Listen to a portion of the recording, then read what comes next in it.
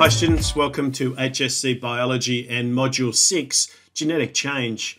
This is video number 18 and we're going to be having a little bit of a look at gene cloning. The learning intention for this video is that you investigate and assess the effectiveness of cloning, and this time focusing on gene cloning. So we need to contrast gene cloning and whole organism cloning. We need to be able to describe an example of the application of gene cloning and maybe assess its effectiveness as a type of reproductive technology. In the last video, we had a look at whole organism cloning, and this is where we create copies of the entire genome of a particular individual and try and reproduce an exact copy of that individual.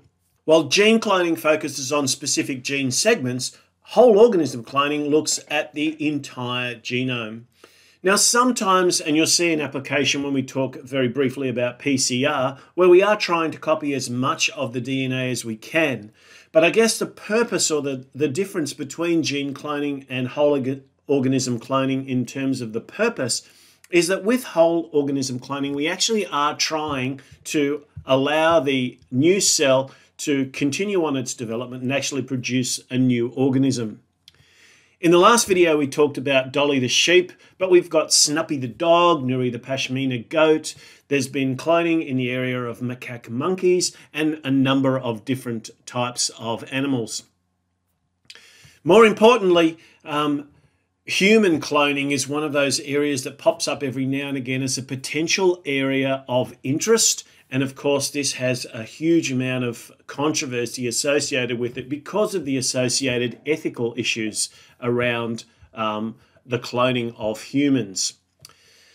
But in this particular video, we're going to contrast what we know and what we've learned about whole organism cloning with gene cloning. So the difference between whole organism cloning and gene cloning is again that relationship between a gene and a polypeptide, or we could call that a protein, which is what many of these polypeptides will become once they have folded into their secondary, tertiary, and sometimes quaternary structures. Gene cloning has been a much more efficient way to produce, for example, hormones, and one in particular we'll look at insulin, as well as enzymes found in living organisms in vitro, that is in glass, literally, because they have been used to treat diseases and promote certain mechanisms in industrial processes as well. So this has had a very broad application. And as I hope would be obvious to you, if we can clone individual genes without needing to clone the entire cell, that would be a much more efficient way of being able to target exactly what it is that we want to produce. One really important example, as I mentioned before, is human insulin. We used to try and collect that from pigs.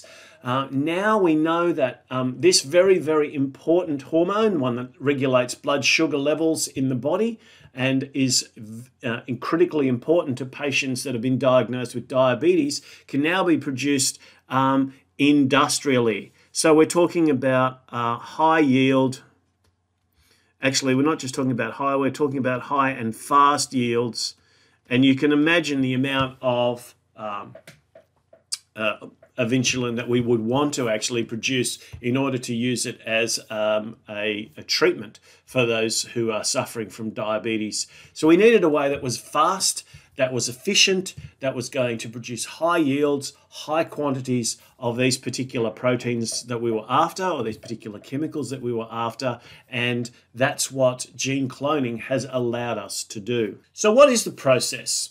This is a diagram that comes out of your Biology in Focus book, a great, nice overview for what's going on in the process of gene cloning.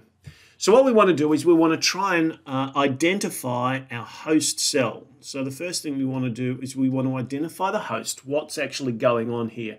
What gene are we interested in? And of course, we've talked about techniques like CRISPR that have really had a lot to say about this. If we can find the specific gene that we're after, then what we can do is we can use a restriction enzyme which is going to cut the DNA. And the thing that it does when it cuts the DNA, often it produces something that we call sticky ends. So it's got little sections of DNA that make it easier for it to then bond to the same sequence of bases in another piece of DNA. We tend to use bacterial plasmids. So a plasmid is a piece of circular DNA, and we find them very commonly in bacteria. And there's an obvious reason why we would want to use bacteria and through this process. But what we've got to do, of course, is we've got to use the same restriction enzyme to cut both the host DNA, to cut the donor DNA as well as the plasmid DNA in the same place and then get them to stick back together. Obviously, what we want to then do is inject the plasmid back into the original bacteria, allow it to reproduce, and one of the nice things about bacteria is the rapid reproductive rate.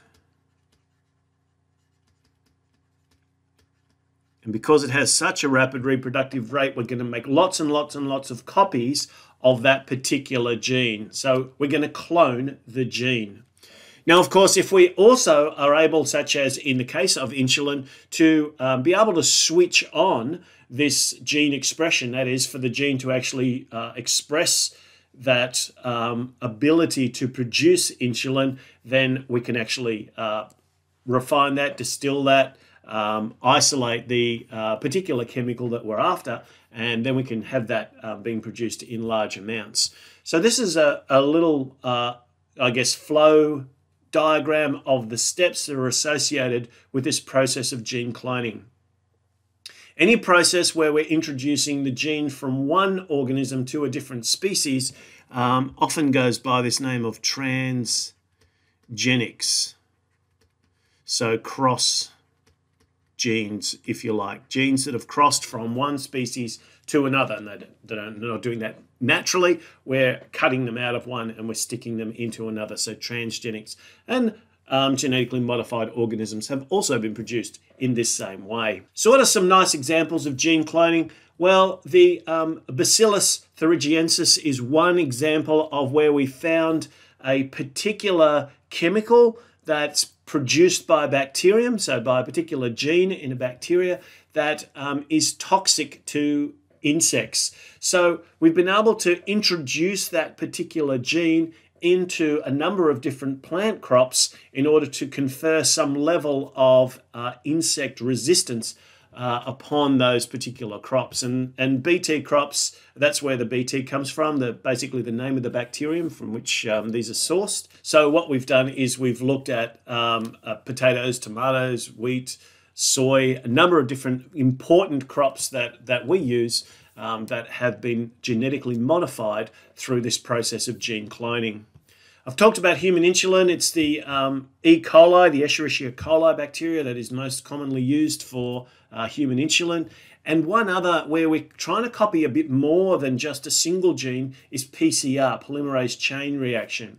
Now this is a gene copying process which basically has been designed to help with where we have very small or trace amounts of DNA. So for example, one area is forensics, where this is really important because you may have very small traces of DNA which may be able to lead you to a particular suspect. But if you don't have enough of that, you can't run the tests that are required. And so PCR is a particular technique that allows you to amplify the number of pieces of DNA that you have, the number of those copies of those genes, in order to then run tests and try and look for matches. So there's a number of areas where genes cloning has been used in therapeutic medicines, in agriculture, and also, I guess, more generally in human medicine, as well as areas like forensic science. We'll have a look at a couple of these in a little bit more detail in class, but just a quick overview, I guess, to give you an idea of some of these really important applications of gene cloning. Thanks for watching.